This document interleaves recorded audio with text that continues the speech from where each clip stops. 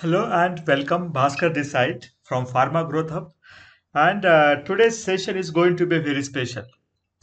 Today we are going to talk about how one can select the appropriate dimensions for your HPLC column during method development. Because most of the times we only talk about selection of stationary phase, but the much attention is not provided on selecting the appropriate dimension for the column. So let us begin with the talk. So these are the four important characteristics as far as column dimension is concerned. The first one is pore size, the second one is particle size, the third one is length of column, and the third one is the inner diameter. So let us understand how these four different parameters can be selected wisely to have the optimum resolution, best retention time for your analytes. So let us begin with the very first point, the pore size. Pore size describes the average pore diameter of the pores on the surface of the silica material. Your silica material is going to be a base material and your stationary phase will be maybe C8 or C18. The pore size determines whether a molecule can diffuse into and out of the packing. So unless and until you know the pore size of the silica particle and the size of your analyte, you will not be able to understand whether the diffusion of the compound inside the pore is going to happen. The molecule must fit into the porous structure in order to interact with the stationary phase. That means the stationary phase which is available onto the paste material like silica is actually available inside the pore. And unless and until our analyte can enter into the pore, the actual retention will not happen. That's the purpose of the molecule must fit into the porous structure in order to interact with the stationary phase. The smaller pore size packing, example 80 to 120 angstrom, are best for small molecules with a molecular weight up to 2000 daltons. But in case if you have the bigger molecules like polypeptides and proteins, then you must choose the wider pore size columns like 200 to 450 angstrom.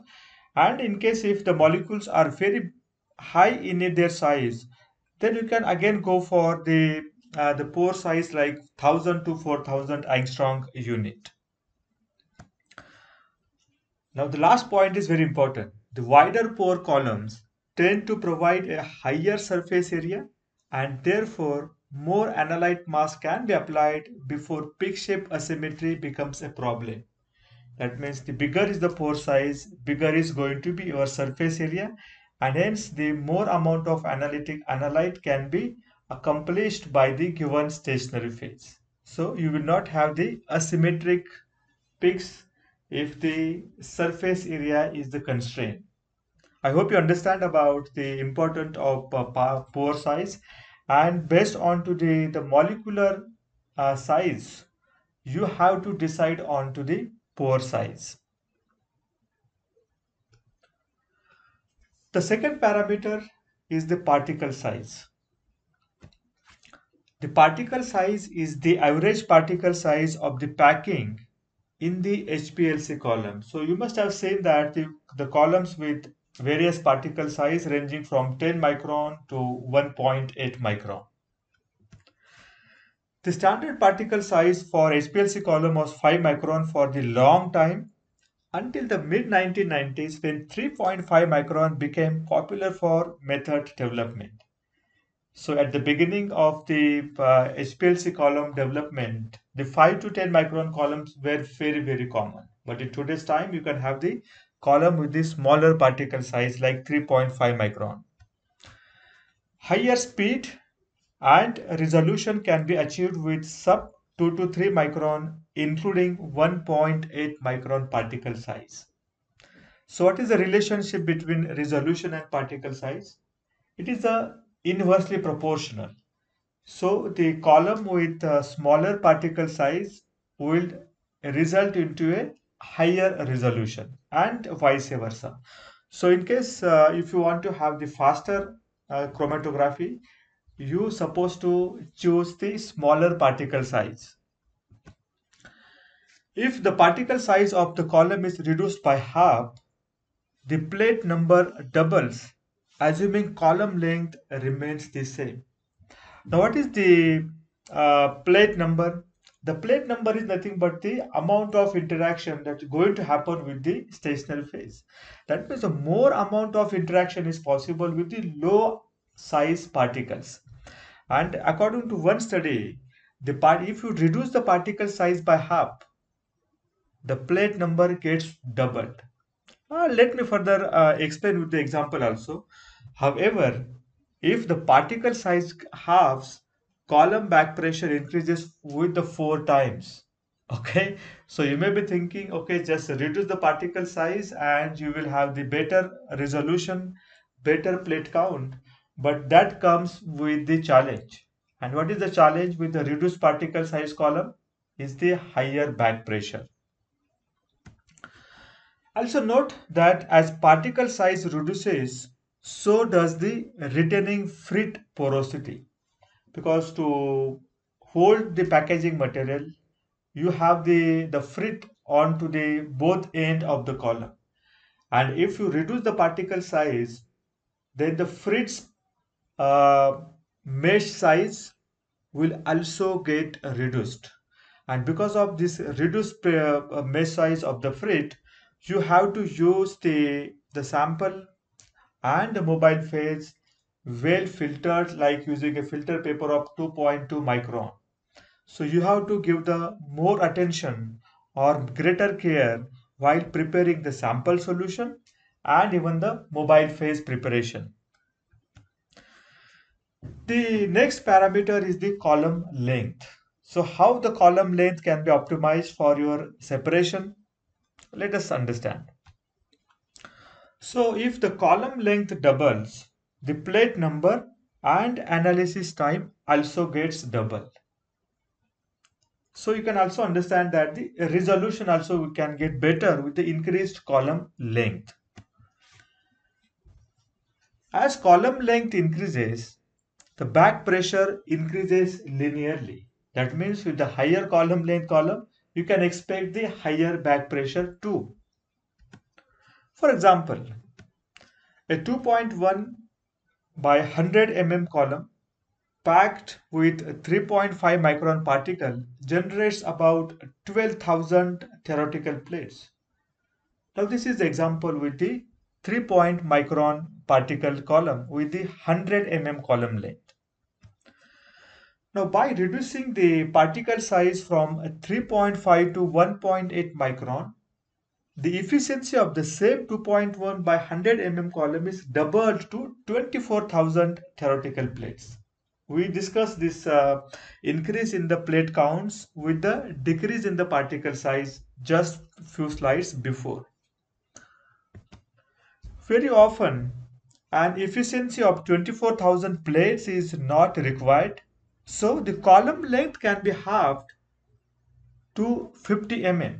We have the 100 mm column originally, but you can reduce the column length to 50 mm now with the expected efficiency of 12,000 plates. Of the 12,000 plates, and you can understand by reading this content. The analysis time will be cut in half with this shorter column. That means if you have the shorter column with the reduced particle size, your analysis time will certainly get reduced. Let us talk about the last parameter, last dimension part, that is the column inner diameter. So what is the role of inner diameter? The smaller diameter columns required less solvent. You can straightforward understand that the cost of the analysis can be saved, reduced by having the smaller diameter columns. Smaller diameter column also increases the sensitivity for your analyte. It's a double bonus for you. The smaller diameter columns reduces the solvent consumption, and also it helps in increasing the sensitivity of your analytical method. In some cases, If the column diameter is reduced by half, sensitivity increases by 4 to 5 times, but only assuming the injection mass is kept constant. There's a great increment into the sensitivity observed while reducing the inner diameter of the column.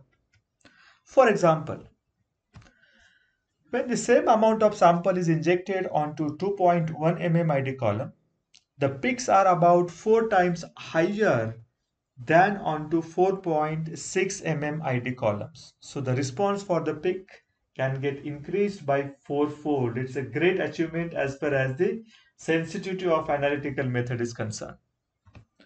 So what is the final conclusion? Having understood all these parameters and their impact onto the chromatography, let us now conclude how this can be further selected during the HPLC method development.